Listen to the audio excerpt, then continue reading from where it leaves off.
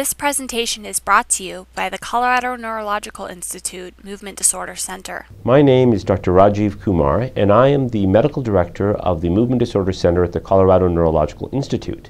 I would like to introduce our new Parkinson's disease education video series specifically designed for patients. We often find that patients who are knowledgeable about their disease can be much more proactive in working best with their physician as well as other healthcare professionals to ensure they have their best outcome. Patients' families can also be very helpful, and we hope that this video series will also help to educate caregivers and families. Today's first video will provide basic information on what Parkinson's disease is, how it affects the brain, the symptoms, as well as some basics on treatment. Parkinson's disease is a slowly progressive neurological disorder in which cells are slowly lost in the brain. The fact that cells are lost makes this a neurodegenerative disorder, fitting in the same category as Alzheimer's disease.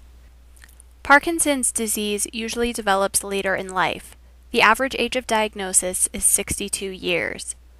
The disease most commonly presents itself between ages 40 and 80, but occurs in younger and older individuals as well. Young onset Parkinson's disease begins before age 40. This accounts for less than 5% of individuals. Unfortunately, we do not currently have a cure for Parkinson's disease or any definitive therapy which has been shown to slow the progression or prevent the disease. However, there are many medications that can significantly help improve symptoms. Levodopa is the gold standard treatment for Parkinson's disease and is the most effective for motor symptoms. Nearly all patients show improvement when using levodopa. Nonetheless, even with treatment, the disease continues to progress. There is a great deal of research going on throughout the world attempting to develop treatments which will slow or cure Parkinson's disease, as well as better treat the variety of symptoms. Parkinson's disease affects many areas of the brain. Several different cell types degenerate, and many different systems are affected. The various chemical messenger systems affected are shown by the colored arrows, with each color representing a different neurotransmitter. In Parkinson's disease, the most substantial area of degeneration is the substantia nigra. Cells in the substantia nigra produce the neurotransmitter dopamine. Generally, about 50% of the dopamine-producing cells of the substantia nigra have degenerated before motor symptoms of Parkinson's disease begin. As the disease progresses, more and more of these cells are lost. On the left side of this image, a healthy midbrain is shown with the dark region of the substantia nigra strongly colored. On the right side, the midbrain of a patient with Parkinson's disease is shown. We can see that the substantia nigra, or dark substance, is now a faint gray smudge, indicating that a large number of these pigmented cells have been lost. Cells in the substantia nigra produce dopamine and release it in a physiologic fashion in order to facilitate movement. Dopamine is a neurotransmitter. In other words, it allows communication from one neuron to the next.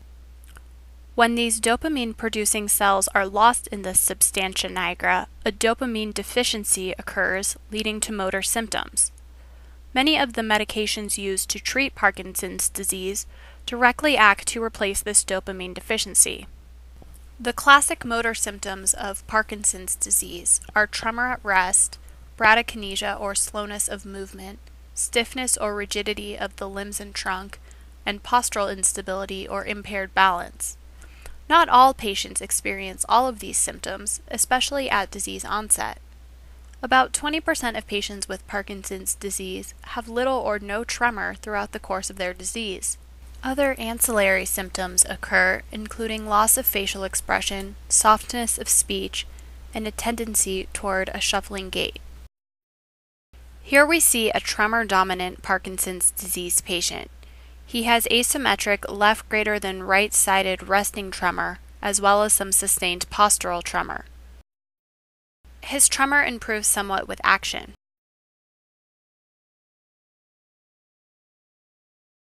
He also demonstrates a left greater than right-sided bradykinesia or slowness of movement.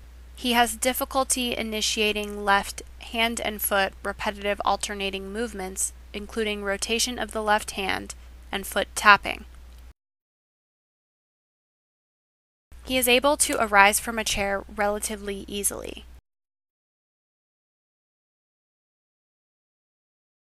He has only mild impairment of gait with mild reduction in stride length and slight dragging of the left leg. His balance is relatively unaffected with a normal response to a pull test. This patient has only minimal tremor.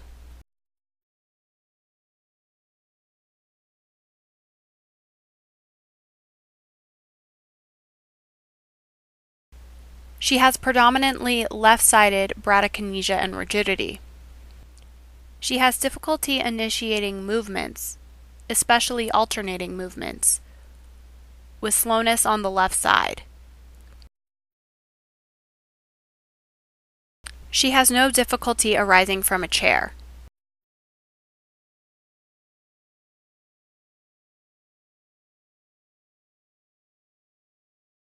Her gait is quite impaired, with short stride length, slow speed, and freezing of gait.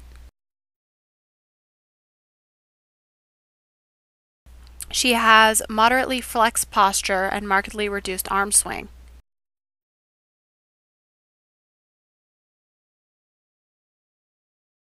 Her balance is relatively unaffected with a normal response to a pull test.